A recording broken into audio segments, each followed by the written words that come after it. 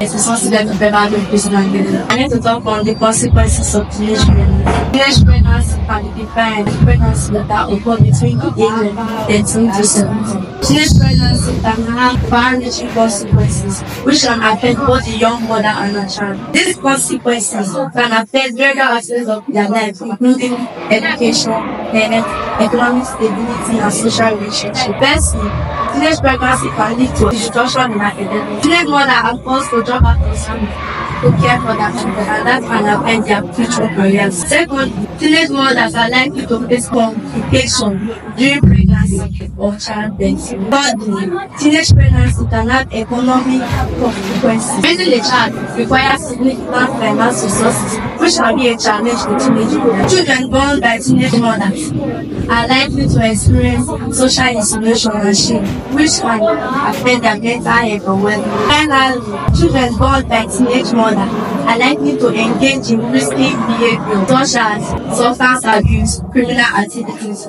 In conclusion, teenage pregnancy can have significant consequences both on the young mother and her child.